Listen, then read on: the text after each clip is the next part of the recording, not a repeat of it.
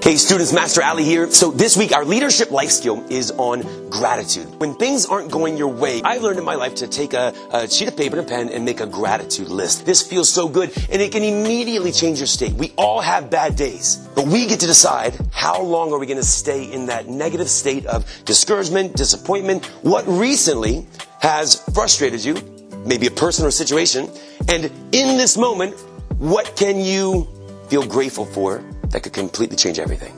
Hit that like button, drop us a comment, and subscribe. Don't forget to hit the bell notification. We'll see you soon.